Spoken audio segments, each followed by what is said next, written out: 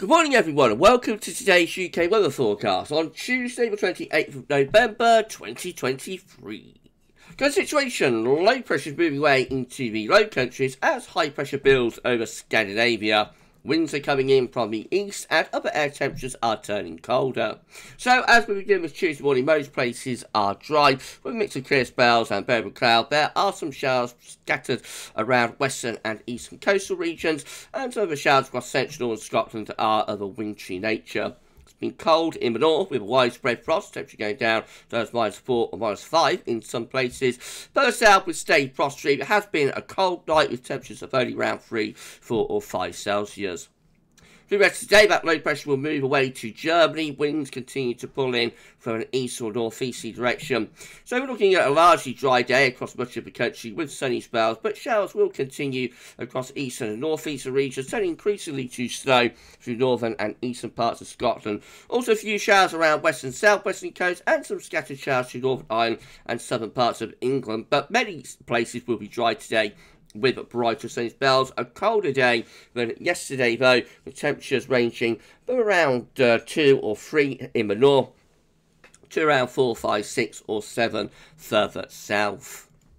Overnight tonight, a ridge of high pressure will start to build through the country. Again, looking at a main dry night, but there will be snow showers for northern eastern Scotland and some wintry showers running down the eastern coast as well. Rain showers through parts of West Wales and down to southwest England.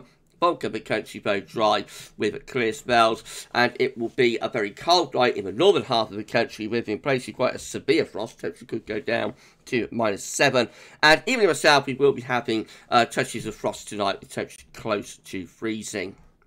Tomorrow, Wednesday, seasonal transient ridge through the country. So again, looking at a main dry day, some snow showers again likely for northern eastern Scotland and for northern northeastern parts of England. A few wintry showers running down the east coast. Well, rain showers through southwestern parts of England, but once more the emphasis tomorrow is on dry weather with sunny spells. A colder day with temperatures from Wales and the Midlands northwards really struggling, only to around 2 or 3 degrees. Some parts of Scotland, northern England probably staying around or below freezing all day. Just in the far south and southwest we see the temperature up to 6 or 7 degrees.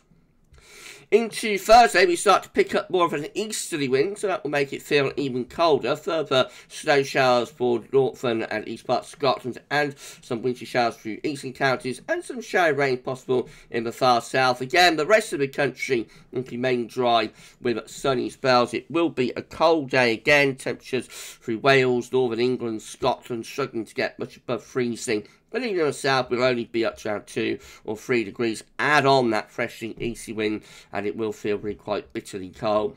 Moving through to Friday, and again the wind is coming in from a north or a northeasterly direction.